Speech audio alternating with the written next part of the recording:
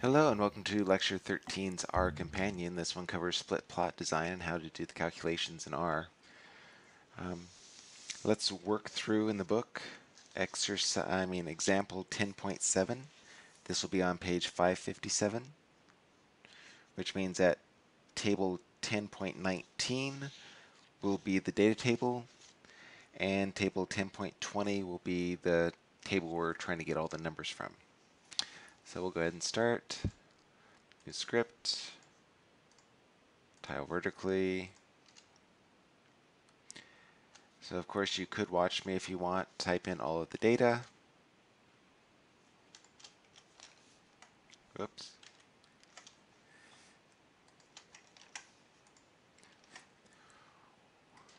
Or you can just trust that I typed it all in, and there it is. And of course we can double check.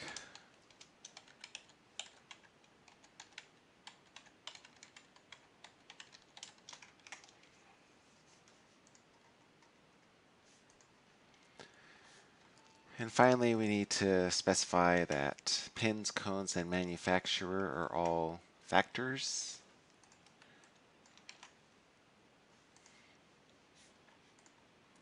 Now the data is in.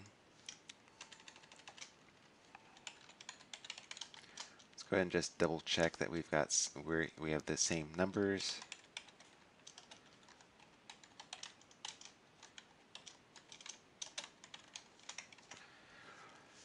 So for the pins, the average energy is, for the first one is 383.64, for the second 388.6. For the cones, first set of cones, the average is average energy is 368.6, then 409.4, then 384.9, then 388.7, and finally for the fifth it's 379.0. And then the average energy for each of the manufacturers, for A it's 290.3, for B it's 416.8, for C it's 434.4, for D it's 340.3, and for E it's 448.8. So double check that your numbers agree with mine. And if they don't, change them. We're going to actually use a different package, but I'm not going to tell you what that package is yet. We're just going to go with mod is equal to the AOV, and let's look to see what we got. It's supposed to be energy is the dependent variable, then manufacturer, that's the fixed effects variable, plus pins, which is a random effects variable, plus an interaction of pins and manufacturer, plus manufacturer containing the cones. And that looks familiar. I found out something. Instead of this colon, you could also do percent in and then percent. That and the colon are equivalent. Then we do a summary. Boom. And so let's go ahead and look at the table, table 1020 on page 558. This will be for the middle part. Manufacturer, 4 degrees of freedom, sums of squares of 184,000, mean square root of 46204. There we go. F value of 471.48, p-value less than alpha. Pins is 1 degree of freedom, 308, 308, 3.14, and greater than alpha. Then manufacturer times pins is 4 degrees of freedom, 1795, 448, 4.58, and 0.0087. And then cones in manufacturer, 20 degrees of freedom, 25,000 and change for sums of squares. Mean squared is 1272. There it is. And then 12.98 for F value, and then less than alpha. And mean squared error, which is in the top of the table 1020, 20 degrees of freedom, 1960, 98. And then if we want to actually recreate that top of the table, we could do the interaction thing, or we can just realize we've partitioned the errors. So this 1960 is unexplained, and then everything above that, everything in blue now goes into the model sums of squares, so just add those up and you'll get the sums of squares, and then add everything up to get the total. And for the degrees of freedom, the mean squared degrees of freedom is 20. Everything in blue is going to be in the model, 20 plus 4 plus 1 plus 4, and then adding all that will give you the total. And then mean squares is just the sum of squares divided by the degrees of freedom, so we can create that top part of the table rather easily, if we want. The key for that top part is that p-value, quite honestly, because that p-value is the test of that model overall. Not specific parts of the model, but the whole model. So really, all we need is that p-value. And to get that, we can have our, period, summary.lm of mod 1. And there's the p-value. Notice it also gives us the F statistic of 74.73. So using summary.lm, we can get the important parts of that first at the top part of the table. Using just plain old summary, we can reconstruct the entire top table. Well, everything except for the p-value. So we got the top of the table, that r squared value of 9909, root mean squared, and we got the mean for C2 somewhere. So just using this and things that we've done already, we can get most of that table. In fact, what I have highlighted on the screen gives us everything on that table except for the bottom row. So let's see how we can get that bottom row. Well, we can do it by hand because we know the difference between the table, between the big table in table 1020 and the bottom is just the denominator. When R did it, by the way, it's not just R, SAS does this too, all the stat programs do. When R did this for the manufacturer, to get that F value, it divided this mean squared manufacturer by the mean squared error. However, the correct denominator for that manufacturer is not mean squared error, but it's the mean squared for the manufacturer cones. So what this F value should be is just the 46205 divided by 1272. And we've seen that before. I believe we saw it back in the nested. So we can create that bottom line just by doing that division. So F is going to be 46205 divided by 1272, which within rounding, that's good. Or if we want to do it more accurately, we could do this trick.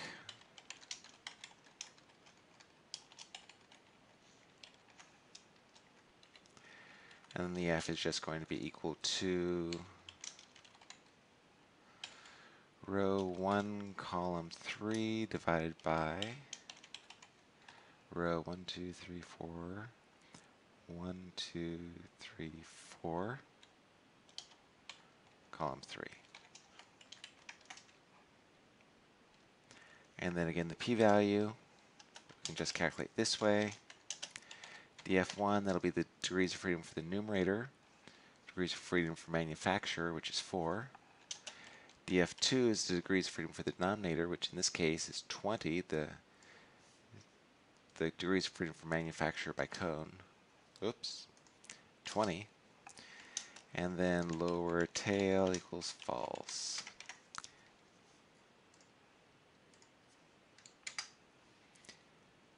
And of course, I need to do this correctly. Okay, that's better. And there's the correct p-value. Still less than alpha, but it is the correct p-value now. If you want, you could also use the GAD package. So library of GAD. It does not come with R standard, so you have to install it in the usual way. So, got it. Now here's how you would use it. Two uses for the GAD package. One is to double check your expected mean squared error, expected mean squareds, your EMSs. To do that, you would use estimates, and then of your model. And you'd spell estimates correctly. There we go. And we have an error. Oh, that's right. The GAD package and all of its functions require that you modify your variables slightly. Requires that you are explicit on what type of variables you have. What does that mean? Well, manufacturer, what type of variable was that? It was a fixed effect. And pins, what type of variable? That was a random effect. And cones, what type of variable? That's also a random effect. So you would define manufacturer, that's as.fixed manufacturer, pins as.random pins, and cones as.random cones. Then for a reason that will become obvious later, I'm going to change that to mod 2. Going to run those. Notice that if you actually look at the manufacturer variable, nothing's changed that we can see. It's the same variable, it just now has another attribute to it. Now we're going to rerun mod 2. No problem, nothing's changed yet. And then we'll do the estimates of mod 2. And this is what it kicks out. It's got two things here that really are important for us. One is the $MSE block, and the other is the $F.versus block. The MSE is the mean squared estimates. According to the book, this area would be referred to as the EMS, the expected mean squares. So the expected mean squared for the residual is just the mean squared error. The expected mean squared for manufacturer cones is that mean squared error plus the variance of the manufacturer cones. For manufacturer pins, it's the mean squared error plus the variance due to the manufacturer pins. For pins, it's the mean squared error plus the variance, the sigma squared, remember, for the pins. And for the manufacturer, it's the mean squared error plus the variance for manufacturer and cones because it contains manufacturer, plus the variance for manufacturer and pins because it also contains the manufacturer, plus manufacturer variance. So this is one way that you can get those expected mean squareds. The F versus, that tells us the correct ratios to give us the F statistic. Or specifically the denominator.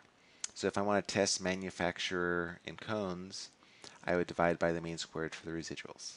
If I want to test manufacturer in pins, I divide the mean squared manufacturer pins by the mean squared error. If I want to test pins, it'd be I divide the mean squared pins by mean squared error. If I want to test manufacturer, then I divide the mean squared manufacturer by, can't be done. Here's why. Here's the expected mean squared for manufacturer. You contains the variance according to for the residuals. It contains the variance of manufacture by cones, contains the variance of manufacture by pins, and contains that variance of manufacture. This variance is what we want to get to. In order to get to just that, we have to divide out by something that contains all three of these. Nothing in this list contains all three. Therefore, we cannot test manufacturer.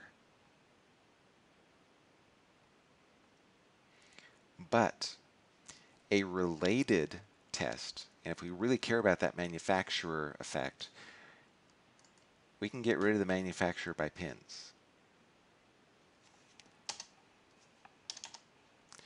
Rerun Model 2, estimates for Model 2, and now we look at what is the expected mean squared for manufacturer, just the mean squared error, plus the variance according to manufacturer by cones, plus the variance of manufacturer. This is what we want to isolate, which means we have to divide out by this, which matches this. Which means if we want an appropriate f-test for manufacturer, it's going to be mean squared manufacturer divided by mean squared manufacturer by cones. Hence, the denominator is going to be mean squared manufacturer by cones. So this is one way of keeping us aware of what the denominator should be. And again, if you look up here at the summary, to get this f value for manufacturer, it's dividing by the mean squared error, and that's the wrong thing to divide by. It's supposed to divide by the mean squared manufacturer cones. Instead of dividing this number by 98, should be dividing by 1272, which is what we did here by hand. Or we can use the GAD function to have R do it for us. Now remember, what that f value should be the mean squared for manufacturer divided by the mean squared for the manufacturer by cones, which is 36.31, which matches the book. So here's the key. And by the way, if we look over here, everything that's now highlighted, some of this is nice, like the estimates. It's nice to remind us of what the denominator should be. But really, we could have accomplished all that just by doing this calculation by hand. So it's your choice. And between the two of us, what do I use? I use what's currently highlighted. I do it by hand, because it's a lot easier for me to do this by hand, because I am aware of what the expected mean squareds are. And it's a lot easier for me to do that than to load another package, define things as fixed and random, even though that is helpful. Create a new model, then check the do the GAD function. So it's up to you in your professional life which you would use. And I think in the beginning it may be helpful to do the GAD package, because it will remind you over and over again what your expected mean squareds are. So that's it. That really is all. That's table 1020. And really, I gave you that extra part with the GAD package, and it's kind of useful. But really everything here we've already done before. If we're aware of our model, and if we're aware of what we should be dividing by, then we can do it all by hand using just the AOV function. In the beginning, we may want to use the GAD package, because it will remind us over and over again what we should be using and when. Oh, and I also did the percent in percent. That's exactly the same as the colon. So that's the end of this lecture, or this R companion, split plot designs in R. Hopefully it was helpful. Take care.